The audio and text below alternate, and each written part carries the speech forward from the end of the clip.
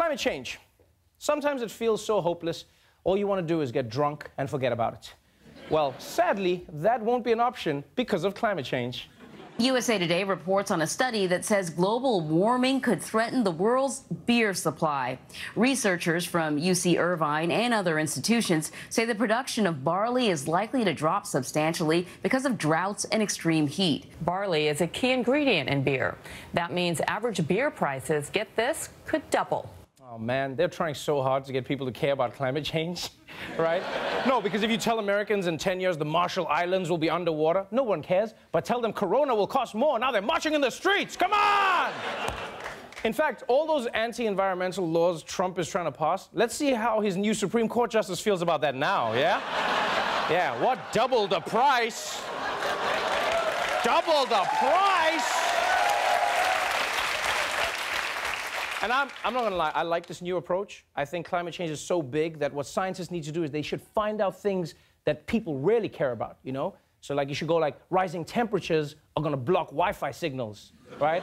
Or you go like, oh, rising temperatures are gonna make men's erections softer. Yeah, every man will go solar real quick. We'll be like, yeah, no more coal, no more coal. In other news, anyone who knows me knows that I'm crazy about budgets, yeah. If you find me at a party, best believe we're talking federal expenditures for that fiscal year, which is probably why you won't find me at a party. So, you know I was turned when I heard today's news. The federal budget deficit hit its highest level in 6 years in the 2018 fiscal year when it surged to $779 billion. Now, that's a $113 billion increase from the previous 12 months. Lower federal tax revenue and higher government spending under President Trump contributed to the budget shortfall. The Treasury Department expects the deficit to top $1 trillion in the 2019 fiscal year. Yeah!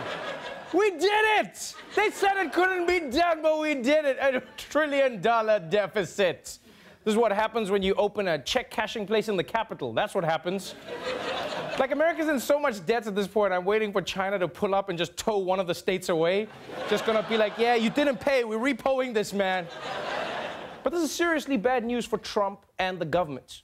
They're gonna have to come up with ways to fix their finances. Like, instead of a wall, they can only afford to put an ADT sign at the border.